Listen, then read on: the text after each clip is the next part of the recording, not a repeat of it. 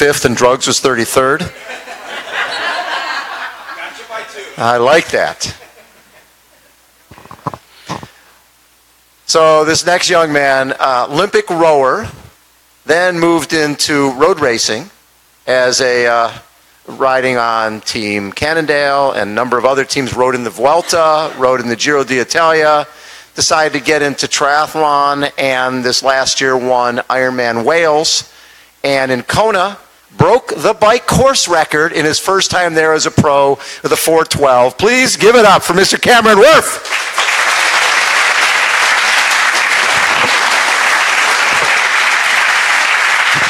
Yeah. How you doing, bud? It's not a bad crowd, huh? Wasn't really expecting this, so thanks everyone for coming. Hopefully I make it worth your while. I love that. Will, otherwise. So, first of all, what was your workout today up in LA? You know, your typical workout. Yeah, well, I've got so I work with Team Sky, and Tim Kerrison is my coach, and he's in charge of performance at Team Sky. So I've been telling the guys how great it is in LA all year. So Geraint Thomas decided to come out, and we doing a little camp here. It's just G and I and Tim. And so we had a time trial effort today, and it was meant to be sort of 2 hours, but Tim decided, just to be fair, because I'm a triathlete, that we make it 90 kilometres. So G decided to turn that into 2 hours. So we did the 90k in 2 hours, 45k an hour up and down the PCH, and then being the triathlete, I had to go for a run. Tim wanted me to do a 25k run, so off the bike I did that, and yeah, so it was a pretty solid day. how fast did you run for the 25K? It's basically a half marathon. Yeah, so I was 1 hour 38, so pretty quick. Yeah. That's not bad. Yeah, so I've been working pretty hard on my run, obviously, since Kona and the swim, and my bike has actually got better too. So yeah, no, I'm in pretty good shape, and it's just sort of the start of the year, and start building up for October. Well, now what was the wattage you were pushing during the ride today? So for that 2 hours, I averaged 360 watts. That's okay. Yeah, typical. Yeah. That's what we do on a regular basis. Not a big deal. So, where'd you grow up? So I grew up on a little island, Lord Howe Island. It's you draw a triangle from Brisbane, Lord Howe Island, and Sydney. So it's actually sort of on the way back to Australia from here. It's 10 miles long and half a mile wide, and 300 people live there. So it's a perfect breeding ground for triathletes. And Tim Reed. One of the top triathletes in the world, who won the 2016 70.3 World Championships. He grew up there too. Yeah, he did. So we went to school together. Tim's a year younger than me, so we had one, go sort of kinder to grade 2 and then 3 to 6. So we got split up there for 1 year where I was in grade 3 and he was in 2. But apart from that, we went through the whole way together, and fierce rivals, of course, through school with all, sort of 4 people in your age group. And but destiny obviously awaited us, in Kona. We finally had our showdown, and it was a bit disappointing to see him on the side of the road with a flat tyre when we went past. But I mean, he's a little man, and he's certainly going to come back with a vengeance next year. So, but you guys raced a triathlon when you were kids. Yeah, we did. They had an annual triathlon when we were sort of, finally old enough to do it. I don't know, I think we were 8 or 9 or something, the first one, and he had to swim in. There's like a little island in the lagoon called Rabbit Island, and it looks like it's about, when you're that age, you think it's about 4K. It's about 200 metres. And anyway, we went stroke for stroke, in the swim, absolute ding-dong battle, and I've always been a natural on the bike, Bob, so I actually, got on the bike and got a bit of a gap. But what type of bike? I'd borrowed my grandfather's 10-speed race bike. What was Tim on? Tim was on his father's 10-speed mountain bike, which was both way too big for us. I showed my knowledge. I went for a race bike, he went for a mountain bike, so I had a nice little gap, but it all sort of came a bit unravelled, and my chain got jammed, so I'm rolling along, and I could looking back and I could see Tim coming, and I still had probably 400 or 500 metres to go, and had to make a really quick decision whether I, hopefully roll and push the bike, or I ditch the bike and steal one. So, at 8 years old, you do what, is logical, and you dropped it and stole one. And wait, so there was another bike just laying there? It was at one of the guest houses just on the side of the road. And I remember it. It was pink and white. Tim remembers it too. Had a basket on the front, single speed.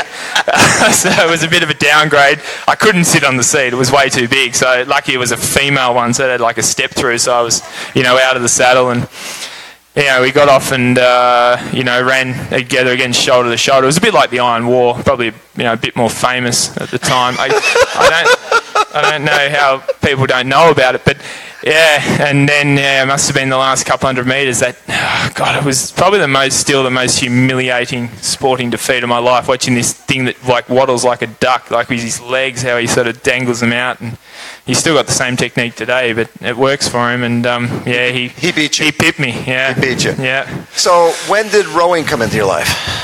So that was when 13 or 12, so high school, moved back to Tasmania, and I did every sport as a kid, and going around the tables, for summer sports, and saw rowing and thought, why not?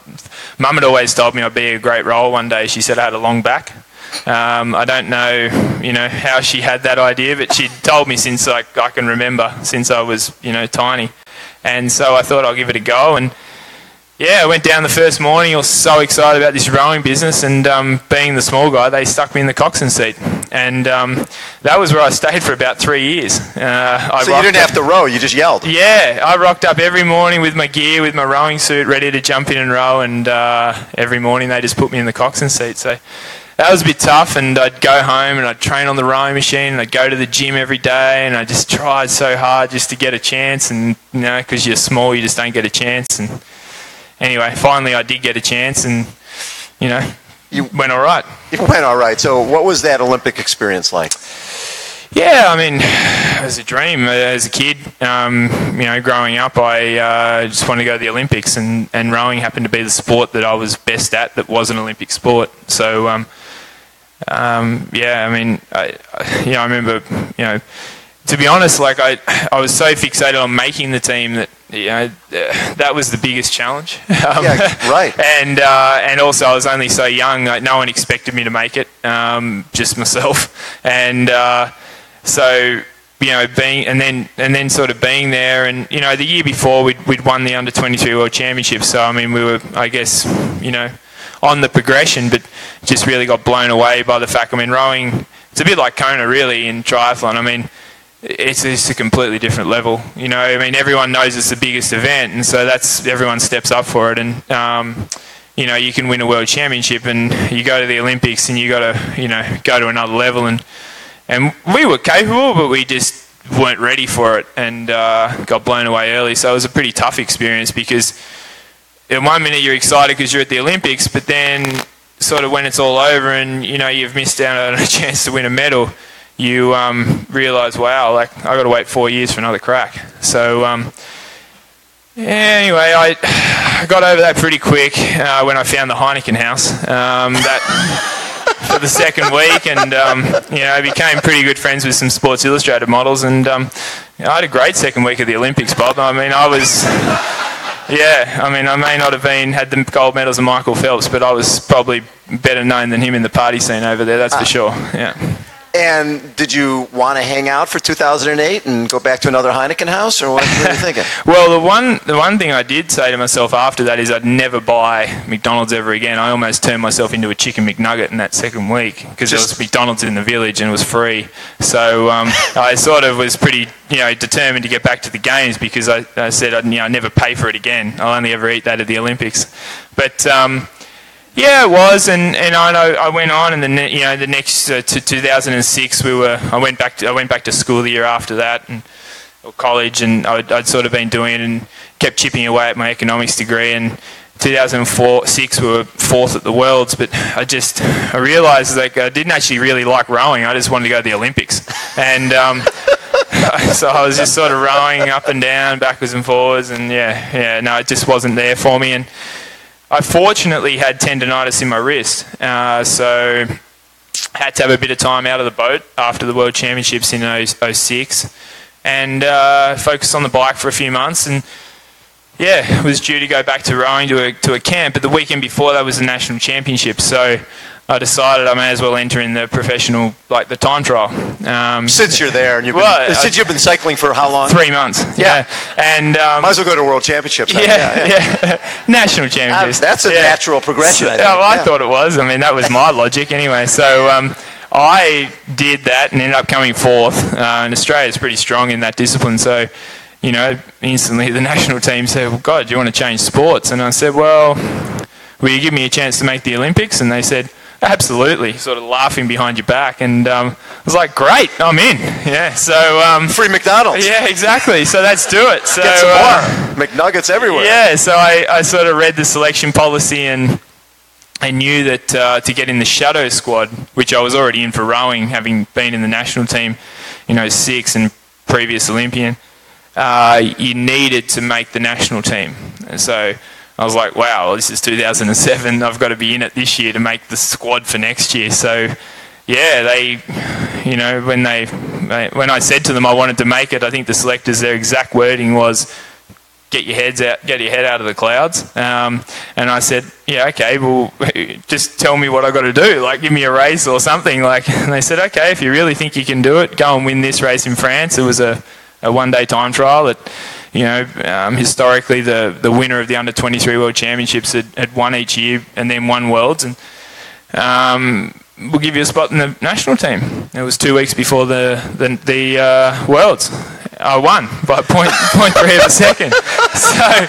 So I went to the Worlds, and you're such an underachiever. That's well, you give me a challenge, and I generally am able to pull it off. So that was that. So I was in the squad then, and and I actually made it. I was a reserve, so it's only 5 riders for the Olympics, and I did the final camp with the guys. And Cadell Evans had been at the tour that year, and he was dancing after he came second. I don't know why, he shouldn't have been, but he ended up sort of jarring it, and they thought he'd done some damage. And anyway, so they had me there, and it was literally like, Cadell, are you going to the airport or not? And he decided, yeah, I'm going to go, and I missed out. So it was that close to going sort of to consecutive Olympics in 2 different sports, which would have been pretty cool.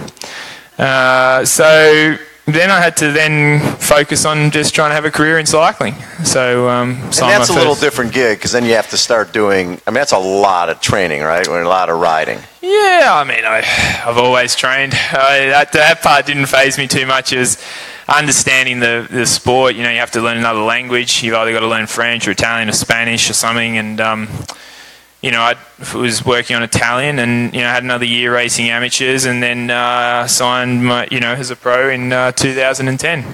And as a pro cyclist, again, there's 365 days a year. How many days are you on the bike? Most of them.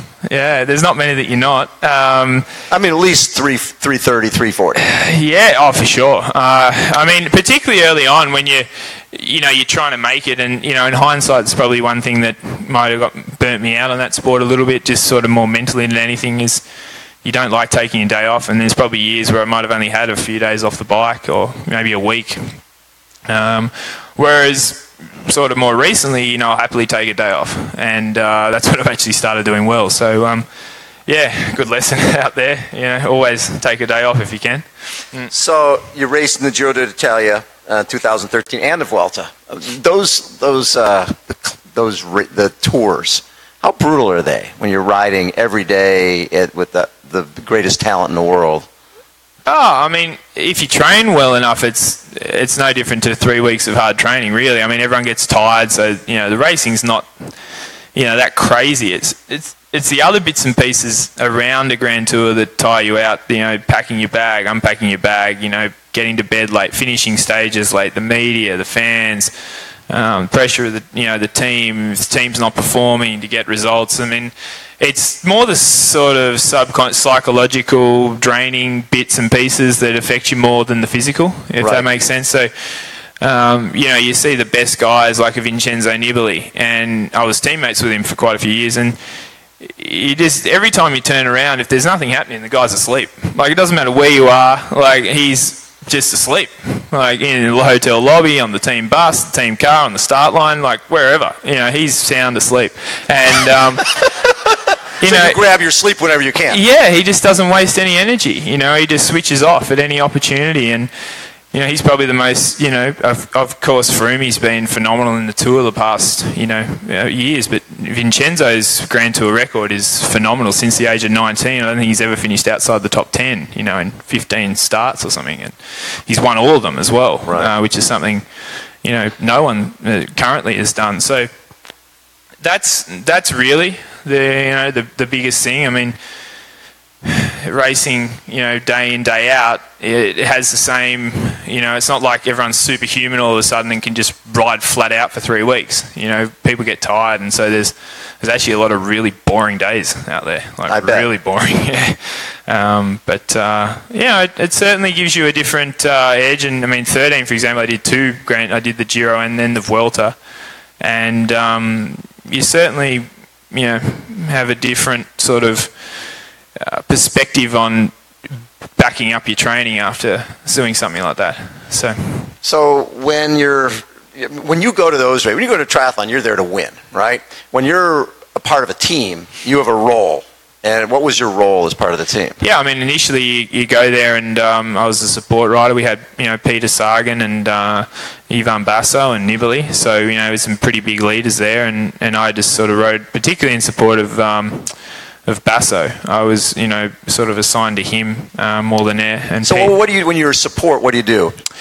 I mean, you just sort of try and make sure they get to the position so they can win the race. So be there with them as long as possible and protect them from the wind and keep them, as they save as much energy as they can, and make sure they got food. And in Basso's case, if he needed a bike, give him a bike, with the same size, or give him a wheel or whatever, and just basically anything you can possibly do to put them, in the crucial point of the race where it's won and lost, and as fresh as possible to try and execute. So that's your whole role. You're never ever thinking about a result yourself. Was that hard? Not at first, because it was kind of what I wanted to do. That was, again, that's sort of was my goal to actually race alongside Basso. Like when I was rowing, when we trained in Varese in northern Italy, I saw him out training a couple of times. I was like, wow, that looks so much cooler than what I'm doing. And his gear and his bike and his person following with drink bottles and just. Yeah, a rowing boat and a dinghy just doesn't really, cut it. So that was something that I wanted to do. I couldn't believe it when, Liquid Gas was one of the teams that I had an opportunity to turn professional with. And so I wanted that, Right. And it wasn't until, a few years, 4 or 5 years later, that you start... Yeah, I mean, I just didn't want my life to... I couldn't get myself out of that mould. Like, I had some good success myself, but I'd always just slip back into a supportive role because it was probably easy. I mean, It was very easy. And I didn't want my, most productive years of my life to be defined by just being there to help others. Oh, well, I love doing things for other people, but being in that role. Sure. I felt like I had more to offer the world, and so... I was with Cannondale. They still had a contract for the following year, and I just said, look, this is how I feel. I feel like I'm participating. I don't really feel like racing for the sake of getting paid. And they said, well, you're quite a good brand ambassador for us, so if you're keen to move to America and take a bit of a break and see if you want to continue, we'll honour your contract for a year and you can do some stuff for Cannondale. And paid vacation? Pretty much, yeah. I asked for a schedule of things to do, and they just sent me a blank piece of paper. So I was left to my own devices. So yeah, it was pretty cool. I mean, it's sort of like, I guess, you dream. You think you just got the year to do what you want, and initially it was. I had a ball and caught up on all the things I hadn't done, being a sportsman all my life, but by about, it was Oceanside, I was bored. It was bat poo. And I said to Cannondale, enter me in this triathlon thing. Like, I'd heard about it, and so they said, I wish you'd take something seriously and train. And I said, no, I'm fine, send to me. And so they did. And Whistler? No, this was Oceanside. Oh, it was okay. a half. Yeah. And so I did that, and I actually did pretty well.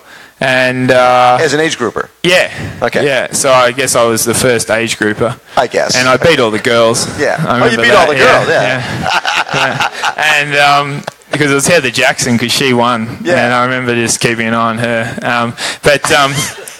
But yeah, so that was pretty cool. And then after that, everyone's like, "Oh, okay, you should do an Ironman." And I said, "No, I'm good. I just needed something just to open the lungs and open up the body and I can't be bothered learning to swim and run." So yeah, I went back to my having fun year, and got to another couple of months of that. It was July, and I was like, God, I'm bored. Nothing to wake up for, and so I said to Cannondale, I said, what's the next Ironman? They said, Cam, seriously, train for one, do it properly. I said, no, just send me in the next one. So that was another 2 weeks down the road, and well, wait, that was Whistler. Yeah. So basically, had you done any swimming or running? No. Yeah. Why waste your time with that? I can understand that. Yeah. That's a sort of a drag on your time. Now, hadn't you done some charity ride with Lance? At that point? So I'd actually been in Aspen at that point, and I was with Lance at a charity event, and he said to me, "Look, mate, it's pretty cool what you're doing. A lot of people are talking about the fact that you just get to swan around and do nothing, and there's a lot of people envious in the bike industry, but just remember, you can do all this when you're 50. You can have a ball when you're 50. So don't waste time. Don't waste your talent." And that was when I sort of thought, that's a really good point. What do I do? Do I go and work on Wall Street? Do I, go back to cycling? Do I do some sport? And and that was when the idea of the Ironman came up. Wasn't really thinking about a, career in it. I was more thinking about a challenge. And I also had been watching I'd watched a lot of them on YouTube and all those stories and everything. And I met a guy called Bonner Paddock, and he had cerebral palsy, done Kona 2 years before. And he finished, and he broke 26 or 27, I can't remember the exact number, but lots of bones in his body doing it. Yeah. And he still had 2 fractures 2 years later. And so I thought, if I ever do an Ironman where I train, that's pretty disrespectful to someone like that. As just a healthy individual, I should be able to get through one of these. And I honestly had no idea what I'd do. It would take me 16 hours, 10 hours, 8 hours. I had no idea. I hadn't trained. So I fronted up to Whistler, and it didn't actually take me that long at all. So that was good. What place did you finish? You were an age grouper, right? I was an age grouper, yeah, but I was 9th overall. And first age grouper. Yeah. So that qualified you for Kona. Yeah, I've never enjoyed spending $1,000 more in my life. I couldn't believe how I ran up to that thing and handed them my credit card and got myself signed up for Kona. I had such a ball that day. God, what an incredible experience doing an Ironman. The amount of stuff that goes on. I remember in the swim before, I think I'd worn a wetsuit in Oceanside the first time, but this was the second time. And in the first time, I didn't know about the Vaseline thing, so I got some chafing. So this time, I did not leave anything to chance. I ate everything. And right before the start, and all over the body. And then I grabbed the goggles and I jumped in, I put them on and I jumped in and I was thinking, God, I can't really see that much here. Anyway, I thought, oh, it must be just foggy. Anyway, so I gave him a quick wipe again and went out to the start. Gun went off I went. And I'm like, I can't see. Anyway, kept swimming. After a bit, I'm thinking, there's no one bumping into me. And I sort of look up and sort of lift up my goggles and everyone's way over there somewhere. Anyway, put them back on and keep going. I was like, they're going to clear at some point. And then I realised, it sort of dawned on me that there was Vaseline all over my goggles. So I was like, wait a minute, it's fresh water. So I ditched the goggles and did the swim without goggles. So that was quite an experience. And it was pretty motivating too, because obviously I was dead donkey last and, swam through a lot of people. So I thought I was way better than I actually was. And, and then getting on the bike was the next pretty funny thing, because it's pelting with rain, it's freezing. And you get in the transition and everyone's in a rush, and I'm watching all these people rushing to grab their helmets and grab everything and run out, and I'm thinking, they're just wearing their tri-suits. Are they nuts? Anyway, I had my raincoat and my gloves and my arm warmers, so I'm standing there getting dressed. I had one of those Starbucks Frappuccinos, sort of drank one of them. got on the bike, and honestly, it would have been within 10k. There was like people stopped shivering, and I was like, well, what do you expect? I mean, I'm pretty confident that I'm better than all of you on a bike, and I'm cold. So I don't know what's going on with the rest of you, if I'm missing something here, but sure enough, I just kept picking them off one by one, and, rode, I think, 20 minutes out of the pros, and, and got on the run and sort of just plodded through. So had another Frappuccino, and off I went. So then you're coming over to Kona, but before you come to Kona, you're riding your mountain bike and break your foot? Yeah, so that was a bit annoying. I mean, the next week I had a mate in town and he wanted to go to this mountain bike festival, and I was like, okay, I'll have a week off before I start. Now I'm motivated. Now I want to actually train. I want to do well in Kona. I'm thinking this will be cool, and then, then I'll have to think about what I want to do after that. And Cannondale's all excited, and they're building a new bike for me and all this stuff, and everyone's excited, And I go to this mountain bike festival, and I'm fiddling around on my mountain bike, pretending I'm Valentino Rossi, going around a corner, and jag my foot on a tree branch and break 3 bones in my foot. So that was that. Yeah. But you came to Kona. Yeah, so I figured, they put it in a cask and, had all the therapy. I got it off about 10 days before, so I said to the doc, I can walk on it, can't I? He said, yeah, you can walk on it. I was like, oh, sweet. So I felt that, I probably deserved to have my other foot broken if I didn't go. I mean, what an opportunity. So I just went and, did the swim and did the bike. And, I remember trying to, catching the women, and I almost got to Daniela, and I got to, without 5k to go on the bike, and I just completely, I hadn't done any training for months, and almost got her, and then just blew up like a cheap watch and just watched it just sort of drift away. And I was thinking, God, I hope that helicopter can't see this. Because you were an age grouper, so you started 25 minutes back of the pros. Of the pro women, pro women. So they put about 20 minutes into me in the swim, and then I was, slowly catching them. And, and then once I got on the run, well, I couldn't run, and it actually hurt to walk as well, because all the crepitus and stuff, because it's been not moving for so long.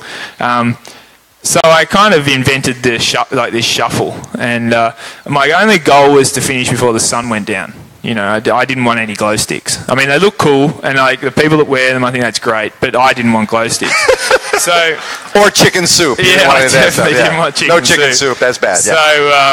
So anyway, I did this shuffle, and ended up getting. It was actually pretty cool. All the pro women pass you, and you sort of feel like you're in the race, and you see the front man, and it was great. And coming back, I was out on the Queen K before Jan finished, probably about 3 or 4k, and I saw him, and I remember watching and thinking, obviously amazing. He's winning his first Kona, but I wasn't intimidated. I thought, I reckon I can beat you. And I mean, pretty dumb, pretty arrogant, and God knows how I thought that, but that was genuinely what I thought. I watched him and I thought, you know what, I think I'm going to come back and have a proper crack at this. I'm actually going to race this event. And here we are. So in 16, were you sort of going back and forth, triathlon, cycling? Yeah, I was committed to now I'll try. To triathlon, but I was just dumb. I had, a good engine, so I could train pretty hard. So running, I just, ran until I just tore my calf, and I couldn't walk. Right. So I was on my bike. I really couldn't do anything for about 3 or 4 months, and so that was that. That sort of ruled out that year. And then towards the end of 2016, it was like, okay, look, this is it. I'm going to give it one crack. I'm going to go to Arizona. If I can't, be in the sort of the front pack and get off the bike pretty quick, then I'm just going to scrap it. I'm not even going to bother learning to run. And so I ended up swimming in the front pack, and I went and started swimming with Jerry Rodriguez at Tower 26, and swam front pack. It even surprised him, and then got off the bike first, and I think I was like a couple of minutes quicker than Jan was when he broke the world record for that swim bike, and then again I just sort of cruised through got through the run and finished the race, and I thought, well, if I learn to run, I can probably do it right in this sport. So that's when I decided to give it a proper crack last year. And so this year, it was almost like you were making up for lost time. How many full Ironman did you do this year? Yeah, 6. Yeah, that's good coming off a torn calf to go out and do 6 Ironman races. Yeah, well, I mean, I started to learn to run. I met with Dave Yule just before I got injured, and that was probably the worst thing because he got me running quite well quickly. But that was the worst thing because then I loved running all of a sudden and I just ran too much. So I asked Dave how to teach me how to run. I didn't ask him how I actually then get better in a long-term period. So that was probably a question then. But anyway, I at least now knew how to run. So I just started slowly, and just sort of, went slow and just gradually built it up. And in South Africa, my goal was to run a 3:12. I ran 3:11, and then, by Cairns I was running 3:02, 3:03, and then by Sweden I was running 3 hours. So. And you were second in Sweden, right? Second in Sweden, yeah. I mean, I needed. So the goal, then I started working with Tim Kerrison last year. Like I went to a camp with Chris in Australia in January last year, and we worked really well together. And went to quite a few camps with the team during the year, and yeah, I mean, Tim's idea was, well, race as much as possible. And he said, you just need to get you to Kona. Like, we just need to qualify because we need to find out the data from that, what goes on there. And he said the first year of Team Sky, Bradley Wiggins, was a disaster. He was going great and then went to the tour and just bombed out. And he said it was the best thing that ever could have happened for Team Sky. So I was like, okay. So, I just snuck in as the top 50 in the world. I was 49th ranked at the end of August. Again, if I want to do something, generally I figure it out. And then, it was, I was scared. I wanted to do Wales. And so afterwards I said to Tim, I guess we skip that then and get ready for Kona. He said, no, you've done one good race. Go and do another one. So I went to Wales and won. That was your first win. Yeah. So I was glad I did that. And then, then we had 5 weeks to get ready for Kona. And on, the difference between your typical Ironman race, Sweden, or a race like that, it's a pretty small pack at the front for the swim, right? Yeah. You get to Kona, there's everybody. Yeah, for Dana, we got all the great swimmers. And you were planning to try to swim with the lead pack, right? Yeah, so in Wales, I'd actually swam with Harry Wiltshire. Like, we got out of the water together, and so it was He's a big one of the best improvement. guys. The year before, he was first out in Kona, so I was, my swim had improved a lot. And in Kona, I just got told how it was a big front pack and just relax, just get into it, don't waste too much energy, blah, blah, blah. And stupidly I listened. I mean, the reason I'd had good swims during the year is I'm pretty aggressive at the start, both race-wise and physically, and I always get in a good spot. And in Kona, I was just a bit of a blouse. I sort of let people pass me, and we're sort of going along, and I realised, I was thinking, God, we're just not moving that quick here. And I poked my head up, and sure enough, there was a gap. And then I looked over and I saw Lionel, and I thought, oh, golly, good gosh, this really isn't good. And then I looked to the other side and I saw Sebi, and I was like, oh, well, that's sort of okay that he's here at least. And I just thought, well, you're going to have to do this a bit differently. So I just stayed with them. And I mean, gosh, I've had some boring sessions in my life, but I've never been more bored than I was in that swim. That was... Oh, I nearly fell asleep. But we got... And you swam, what, 52, 53? I don't even know. Yeah. I just know that I was constantly looking over my shoulder wondering where the lead women were. And because I was thinking, surely they're going to catch us. And as we got close to the pier, I had a good look back and I was like, no, I think we might be right. And then sure enough, I hit the beach, and next thing, this thing was up under my armpit, and I looked down, it was a red hat, and I was like, oh, God. And Lucy Charles made up 5 minutes on the men pros. And so this isn't good. So I tried to get out of the way of the cameras so no one noticed, and sort of ran up the thing, and yeah, so you get on the bike thinking you're going to be up the front and, making the race and all this, and now I'm not even leading the women's race. They got on the bike before me. It took me a good few K to catch them too. Like, they were gone. And, but anyway, I saw Sebi and he said, Mr. Wurf, he said, just relax. Don't worry, we catch them. We stay together. I was like, okay, sweet. Let's do this. So if you want 3 great cyclists to pick to be together, you and Lionel and Jan and Sebi. So did you guys chat? Did you work together? Yeah, Lionel didn't say a word. He was Mr. Serious, but yeah, Sebi and I spoke a lot. And it was great. I mean, to be honest, I thought about just going and trying to, catch them quickly or quicker and do my own thing. But I thought, well, I've never actually raced in a group ever.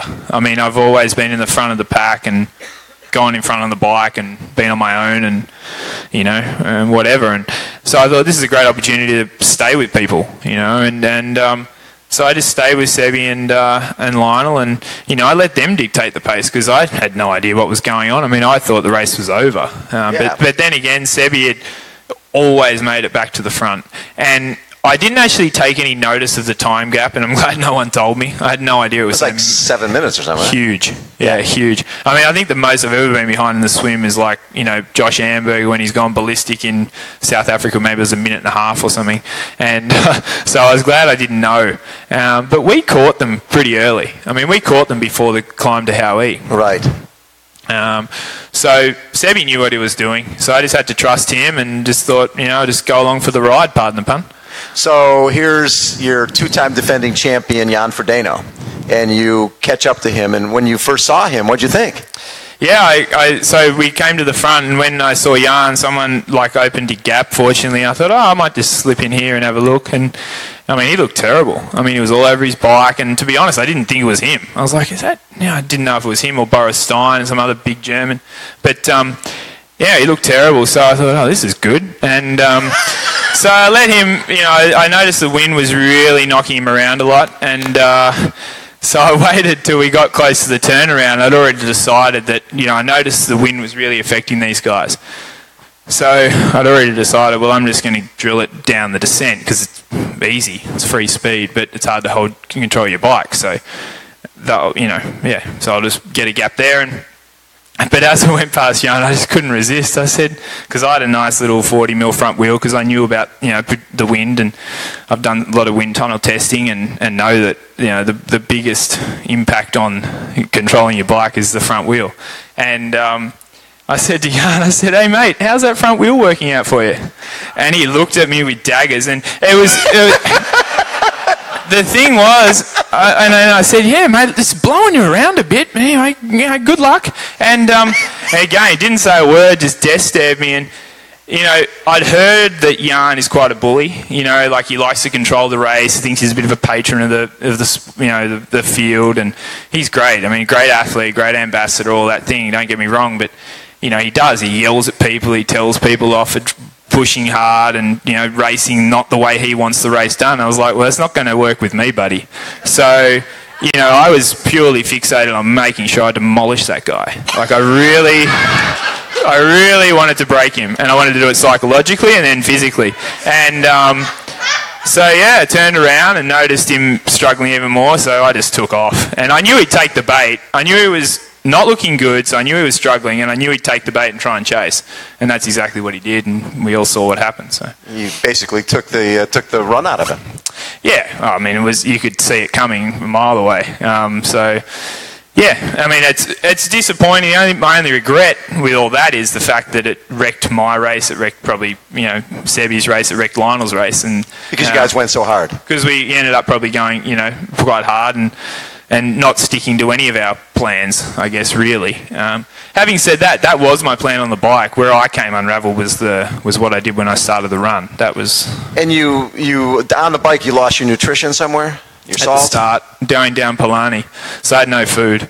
So that was a bit annoying, and I probably didn't make the right decisions out on course. Like I just grabbed Coke, when I started getting hungry, and that was after about 60k of the bike or 30 miles. So I drank a lot of Coke that day. I should have bought shares that morning, and I thought about it. And anyway, yeah, and so that was a bit annoying, but it really, in hindsight, I mean, it wasn't what affected me. I mean, I got off the bike and I felt great. It was actually one of the easier bike leagues I'd done all year. Well, heart rate wise, what were you, like 150? 150, yeah, which in Sweden when I ran 3 hours I was 160. So I was actually quite comfortable and I felt great. I don't know if anyone saw my dismount. It was pretty bloody good. I mean, if I was at the Olympics, like coming off that bike, it was funny. The day before in the pro briefing, they said to us, like, please take care when you get off the bike. You know, just, they're volunteers, like, don't throw your bike at them. And I was like, yeah, and I was thinking about that as I was coming in. But I sort of forgot as soon as I jumped off the bike. I just launched that thing at someone, hit the ground running. And I think I took an extra, 30, 45 seconds out of those guys through transition. Like, I was on a mission, but once I got on the run, and at that point I was convinced I'd win. Like, I felt amazing. I just look good. I just thought I need to get on the bike, get on the run, I need to get some fuel into me, I need to just get calm, let them come, stay close, and Dave and I had spoken a lot about a strategy running. I just needed to get through the energy lab and just stay close, and we knew I could run quick, a 10K. It was certainly a quick 10K when everyone's tired, and try and be there. But I got on that run and I just started thinking, wait a minute, it's Kona, like, just don't be stupid. It's hot and it's, the hardest race, and just be calm, just be smart. And I started trying to slow down and trying to take it easy, and just couldn't get in a rhythm, and it just all went pear-shaped. I should have just done exactly what I'd been doing on the bike and just gone for it. Right. And when I had a hard moment, dealt with it at the time. But instead I, threw all that out the window and, tried to be smart, which I'm not, obviously. And yeah, smart is overrated. Yeah. So when you're coming back down the Queen Highway on the bike and you're behind Lionel at that point, yeah, you were probably pretty comfortable being right there. But then your heart rate dropped to what? 125, and I thought, what's he doing? Like, we're so close. Like, we need to keep the gap and keep it moving. So I just rode up beside him. I said to Lionel, I said, mate, we're so close. Like, just keep going here. Let's push on. Just. I'll just go to the front and help with the pacing, and I just sort of got the pacing sort of back to something similar to what he'd been riding all day, and looked back and he was gone. So once that happened, then I, sort of pushed on. I was like, well, I'm not going to wait for you. I've already done that all day. I'll go off and try and win the race, and that was what I tried to do. And so when did your lack of food and the rest of that, when did that start affecting you on the run? I don't know, probably at the start of it. But as I said, it all just sort of went. Yeah, I just wasn't thinking about the right things, and I didn't rehearse where our special needs were. I thought they were a lot closer than they were, and so when they were further, it sort of messed with my mind. I was like, oh, where's that bottle? I need that bottle, and just let things get to me, and that was just inexperience, similar to what I dealt with in the swim, and it highlights. I mean, I've spent years and years, and it's funny, all these guys ask me, oh, what should I do on the bike? What should I do on the bike? And I think, well, I mean, there's a million, I could tell you every training. In fact, I put every ride on Strava. If anyone wants to follow me on Strava, my name's Goaty McGoatface. And I do everything on there. So, I mean, people can see it. I don't care if they know. Who go can out, do it? Yeah. Exactly. Go out and copy it. Go to town. But I've been, I did 6 years in the World Tour, so start with that. I don't know, Jan, go and ride in the World Tour for 6 years. Get strong in the bike. That's an option for you.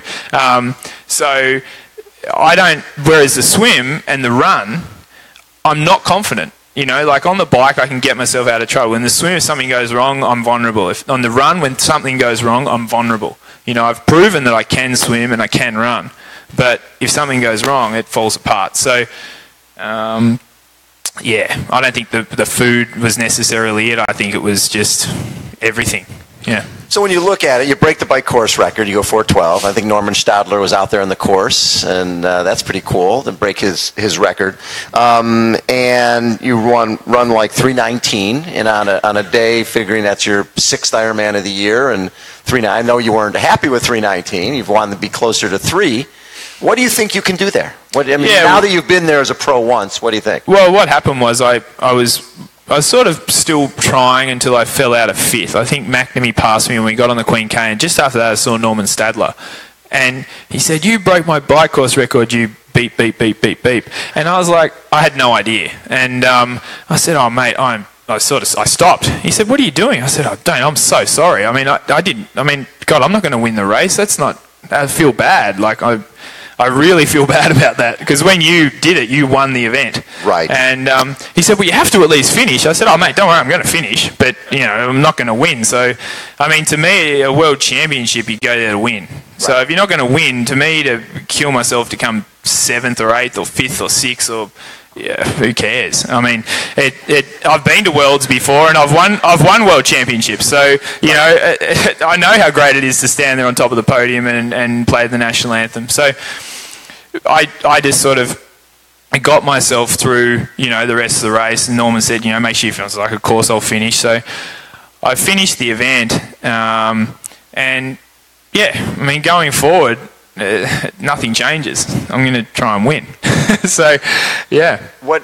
You've been obviously working on the running, and you're not going to make the same mistake next year with the swim. So when I look at next year, you've got potentially Javier Gomez. This year. I mean, next year. This year, yeah. Yeah.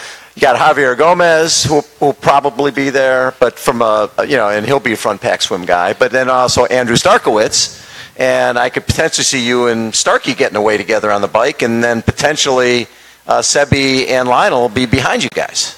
Yeah, I mean, that's, this year, the guys, Sebi and Lionel were together, and normally Lionel hasn't even been in the race.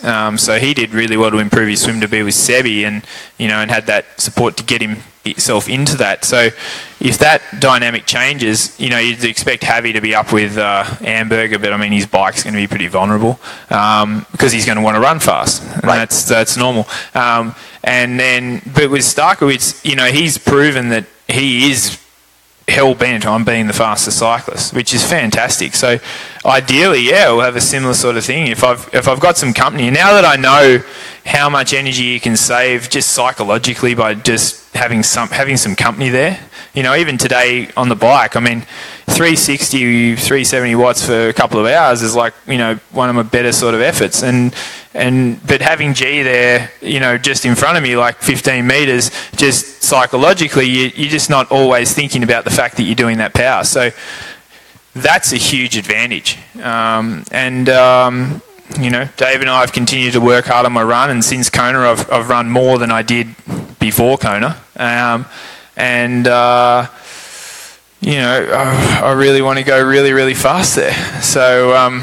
You really, at this point, you don't need to do another. You've got enough points, right, to go to Kona. But you're going to do probably maybe Oceanside, maybe Ironman Texas. Yeah, I'd really love to do Oceanside, and I'd really love to race Texas. I really want to do Wales again for training. So that it's sort defending champion. Yeah, well, that's exactly right. But I love racing.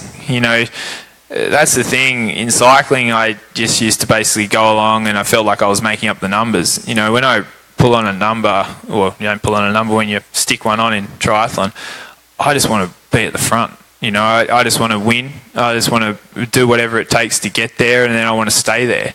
And I really love racing. I really, really, really love every day out there racing. Can you win Kona, do you think? Absolutely. Yeah.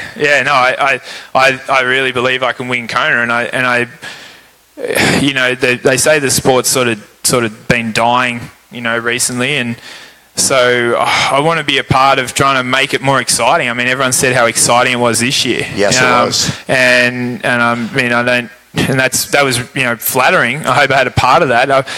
One fact I'll give you is whenever I've performed pretty well and done a great bike leg or a good sort of race, the course record's broken. So, I think if I can continue to improve and keep pushing that envelope, we're going to see, more course records broken, particularly in Kona, and well under 8 hours, I think is what's going to happen. I mean, there's guys that have run 240. I can't see why I can't run 240 in Kona. I mean, we're all human. I mean, Kipchoge runs 2 hours, so it's 40 minutes. It's 40 minutes. It's a huge amount of time slower. So I think that we're going to see huge improvements in the sport, and hopefully, much more exciting racing. And what an amazing event where just anyone can be in the same field at the same time as the best people in the world. The best people in the world at that sport, and so. Hopefully I'm a part of, a bit of a wave of, bringing the bringing it back to life, and making people excited about it again. Love it. How about a round of applause for Mr. Cameron Wurf?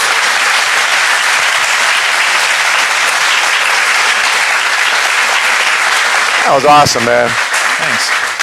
Couple questions from you guys? I think we covered everything. Yes, Roger.